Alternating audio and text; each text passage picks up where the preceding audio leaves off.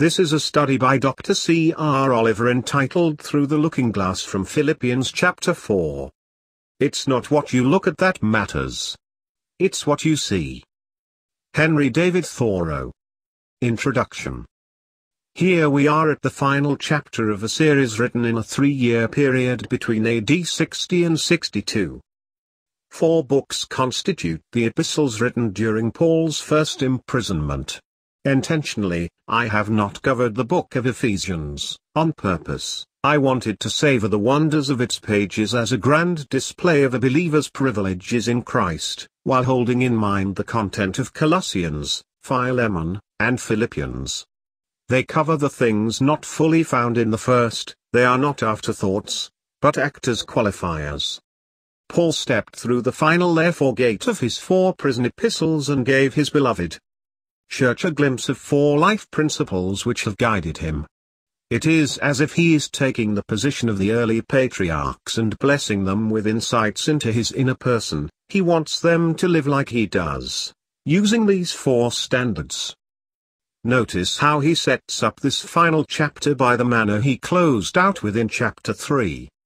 What he discusses in chapter 4 is premised on everything he covered up to this point, including all of Ephesians, Colossians, Philemon and the first 3 chapters of Philippians. He ended chapter 3 with this powerful note. Philippians chapter 3 verses 20 and 21. For our citizenship is in heaven, from which we also eagerly wait for the Saviour, the Lord Jesus Christ, who will transform our lowly body that it may be conformed to his glorious body, according to the working by which he is able even to subdue all things to himself.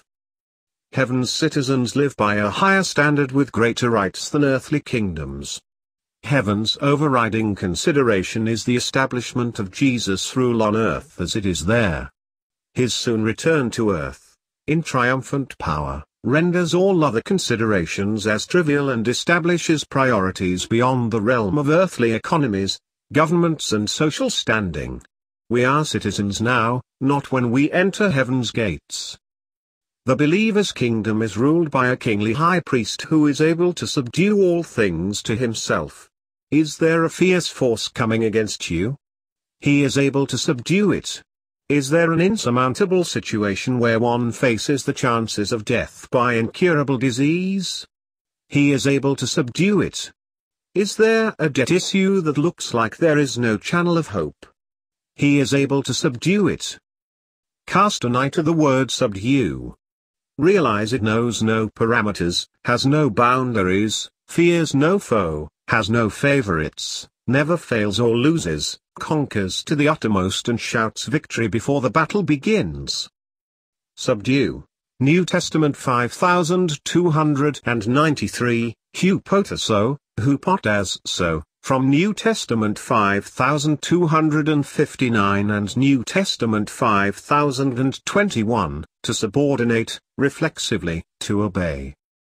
King James Version, be under obedience, obedient, put under, subdue unto, be, make, subject, to, unto, be, put, in subjection, to, under, submit self unto. Now comes the therefore gate leading to closure, based on the fact of Jesus' power to subdue all things. These 4 life principles can be applied without qualifications. But first, it must be noted Paul addressed his first Macedonian church in endearing terms, and that for a reason. He wanted them to know they were part of him. Melded into his very being was a love that defied expression. Observe his tender embrace. Philippians chapter 4 verse 1. My beloved and longed for brethren, my joy and crown, so stand fast in the Lord, beloved.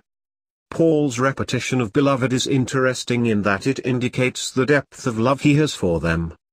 Longed for brethren shows how deeply he is united with them. This love letter is furthered by my joy and crown. Please remember he participated in Stephen's death. Now he uses the Greek word, Stephanos, crown. Psalms 103 reminds us we are crowned with loving kindness and tender mercy. God does this for his beloved ones. Now Paul joins in with, you are my joy and crown. What greater accolade does one need? This joy and crown insertion between therefore and stand fast in the Lord gains significance when coupled with Paul's assessment of their sacrificial giving. He declares they are part and parcel of any reward garnered by his labor. Philippians Chapter 4 verse 17. Not that I seek the gift, but I seek the fruit that abounds to your account. Vast doors open for those who sow into good soil. One enters into the field of endeavor and is invested in that field and is rewarded along with the harvesting laborers. Think of that. Oliver Evangelistic Association, OEA, through its contributors, has scattered offerings around the globe. So every Lord's Day when the various congregations assemble, we rejoice in the growing number of those being born again and filled with the Spirit.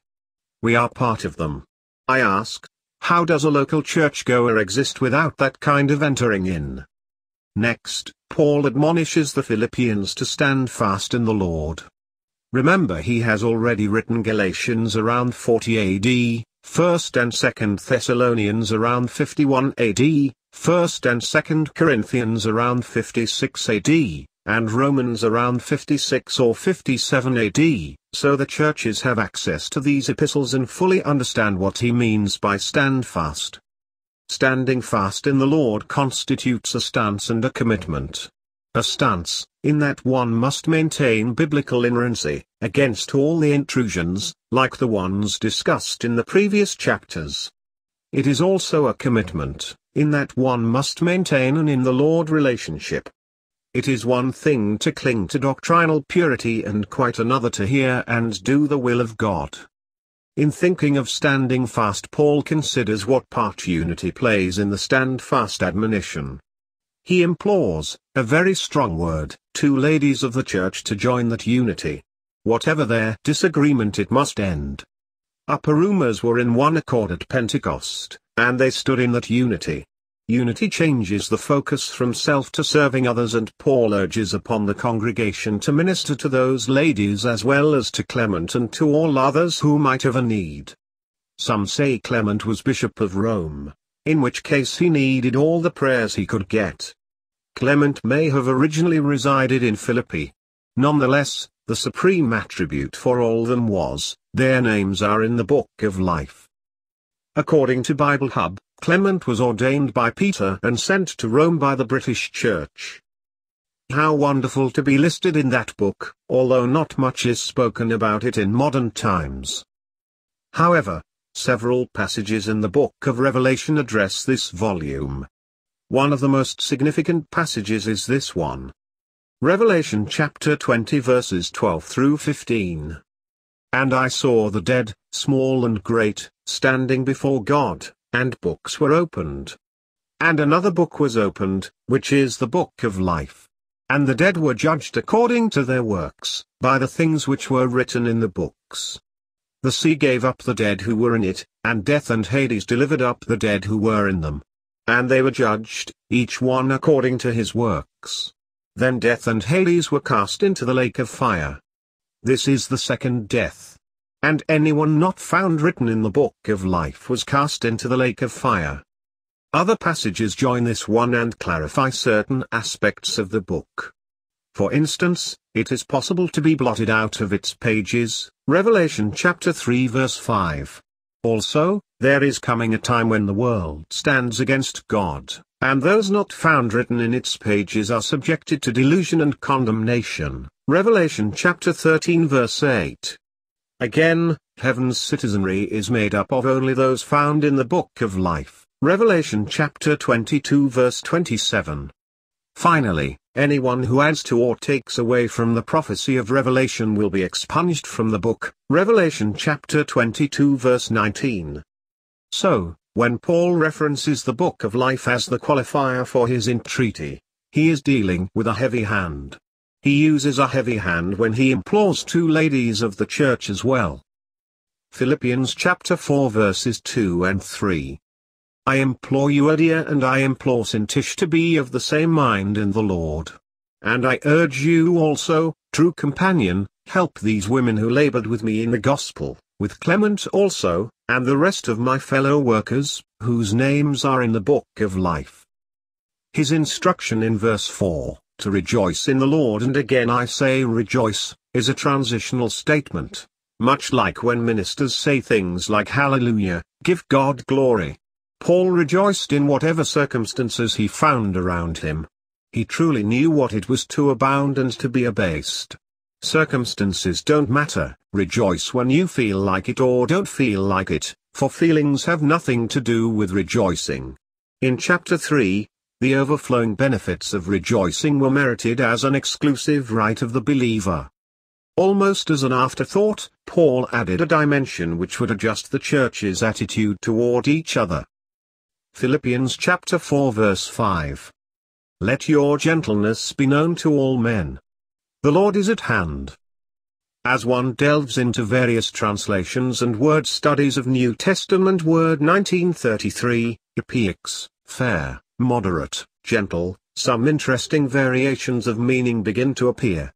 Words like equitable, forbearing and considerate begin to show up to color what is said. One translation goes as far as saying not insistent on the letter of the law. Paul is basically striking out against contention and dispute, as was displayed by Euodia and Syntyche. Simply put, he is calling for them to appreciate one another and remember the Lord is coming soon, maybe today. The soon return of Jesus makes some items irrelevant. This could be preached today in light of some of the vicious divisions taking place. Paul is repeating his let each esteem the other higher than himself found in the previous chapters. The soon return of Jesus was a constant anticipation among the early believers. Verse 1 and verse 5 reference this expectancy. One ancient writer took to task the erosion of this expectancy, which was prominent and important to those who saw him leave on a cloud. Imagine the bride who is separated from her betrothed who has departed on a journey. We see his bride longing for his return. We see her desire to see his form on the horizon and experience the thrill of that moment as it casts aside all other considerations. The early church made much of the soon return of Christ. The latter church does not see my book Solomon's Secret for a full discussion. 4 principles to live by. Life principle number 1, be careful for nothing. Philippians chapter 4 verses 6 through 9. Be anxious for nothing, but in everything by prayer and supplication, with thanksgiving, let your requests be made known to God, and the peace of God, which surpasses all understanding, will guard your hearts and minds through Christ Jesus. Finally, brethren, whatever things are true, whatever things are noble, whatever things are just, whatever things are pure, whatever things are lovely, whatever things are of good report, if there is any virtue and if there is anything praiseworthy, meditate on these things. The things which you learned and received and heard and saw in me, these do, and the God of peace will be with you. Jesus' teaching about take no thought regarding clothing and food, your heavenly Father knows what you have need of, can be easily associated with Paul's instructions. Think of what Paul faced on a daily basis. Not only was he in prison for an undetermined period, he had the responsibility as an apostle for the welfare of the many churches he established. When he was not imprisoned, the sheer logistics associated with his journeys was staggering. What would be his source for funds? Where would he find lodging? What circumstances would he find upon arrival at his destination? Then there was the constant harangue of Judaizers, as well as the Jerusalem officialdom, complicating his work with the local congregation, whoever that might be, based on their response to his preaching. Pagan idolatry, philosophic bigotry and religious idiocy was everywhere to be confronted. See the book of Acts. His answer, be careful for nothing. Bring every condition, consideration and fear to the throne. There is where the peace of God is found. There is where Christ's promises to garrison one's heart and mind is found. Is this not the message which should grace our pulpits? Is this not the practicum which should be our first response? For those who determine to live by the word, is this not the word? Be careful for nothing has no place for worry, fear or doubt. There is no situation, circumstance or problem it does not cover. There are no exceptions. Bring this truth home and survey all the issues causing the believer consternation and bathe them with thanksgiving and bring them to the throne. Then, with garrisoned mind, put your thoughts through the test of verses 8 and 9. Those criteria are serial: is it true, noble, just, righteous, pure, lovely, good report, virtuous, praiseworthy? Having checked off each spiritual tab, the next step is to meditate on those areas. Paul practiced this mental surgery, and he called for his congregation to follow his example. Having been tested in shipwreck and solitary confinement, riot and rigor, betrayal and beatings, this works. Life principle number 2, I can do all things through Christ who strengthens me. Philippians chapter 4 verses 10 through 13. But I rejoiced in the Lord greatly that now at last your care for me has flourished again, though you surely did care, but you lacked opportunity. Not that I speak in regard to need, for I have learned in whatever state I am, to be content. I know how to be abased, and I know how to abound. Everywhere and in all things, I have learned both to be full and to be hungry, both to abound and to suffer need. I can do all things through Christ who strengthens me. Really, there are two principles in this one set of verses. A. Be content no matter the circumstances. B. Depend on Christ's strengthening power. Paul did not itinerate, seeking sponsorship financially. He was, however, grateful for the resources that were sent him, verse 10. Like a father who understood their situation, he did not fault them when they sent nothing. He rejoiced to know they cared for him and that they sent an offering. He was not under his circumstances, for he ruled over them with the knowledge he was able to overcome any situation with Christ who strengthens me. The tent maker was dependent on no man. He did not trust the sweetest frame, but wholly leaned on Jesus' name. Every missionary I know has had to take verse 13 and own it for themselves. Life principle number 3. Those who invest their time and resources share in the results. Philippians chapter 4 verse 17. Not that I seek the gift, but I seek the fruit that abounds to your account. Giving is an investment in souls reached and lives that are changed. The same one who recognized the labor of others alongside himself, Paul planted and Apollos watered, but God gave the increase, now reveals that God records and keeps accounts of these investments. Churches should be constantly sowing into mission endeavors and getting reports back from those areas. I know of one congregation which has built a church a month in areas of Central America and Africa. Philippians chapter 4 verses 16 through 19. For even in Thessalonica you sent aid once and again for my necessities. Not that I seek the gift, but I seek the fruit that abounds to your account. Indeed I have all and abound.